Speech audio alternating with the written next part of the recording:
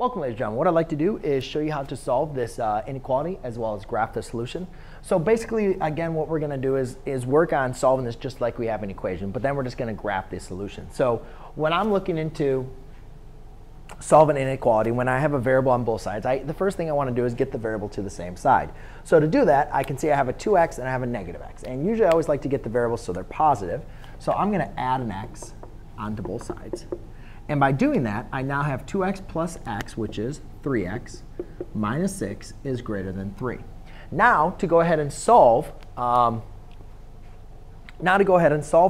my variable, I'm simply just going to add 6 on both sides. So now I have 3x is greater than 9. Now, to solve for x, I divide by 3, and I have x is greater than 3. So now I need to go ahead and graph the solution.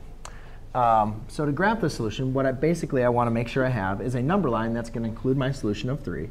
So let's say 0, 1, 2, 3, 4, 5, negative 1. OK, so I like to put a nice big dot at 3. And then the way to kind of understand, if you kind of forget that this says greater than, you can always just test the points. And I always like to always test exactly our point. So 3 greater than 3. Let's do 5 greater than 3, and 0 greater than 3. So we look at this, and remember, like the little alligator always eats the larger number, right? So is 3 greater than 3? Well, no, 3 is not greater than 3. 3 is equal to 3. So that is false.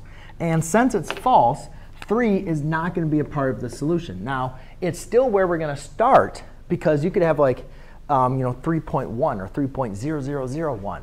Right? So it's still going to be a circle here. It's just the value of 3 is not going to be a part of our solution. Is 0 greater than 3? No, 0 is less than 3. So that's false. And is 5 greater than 3? Yes, that's true. So basically, from our starting point of 3, I'm always going to shade to where it's true and away from where it's false. So my graph will look like that. So there you go, ladies and gentlemen. That is how you solve a multi-step and graph a multi-step inequality. Thanks.